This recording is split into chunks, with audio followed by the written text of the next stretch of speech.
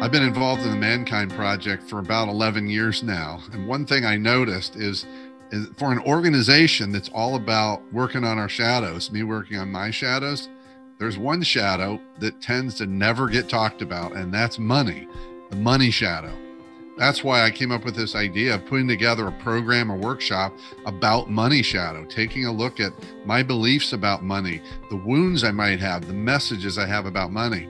Paul Brody and I have put this together to help our warrior brothers take a look at money shadow. I've been fighting up with money since I was 8 years old. That's about 65 years ago, and it's still a demon in my life. So I did my weekend in 2000, still kept it hidden and repressed.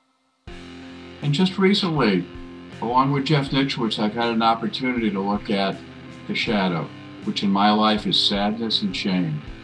I'm not worried about having enough money. I'm worried about having enough peace around money. It's a problem for me, maybe for you too.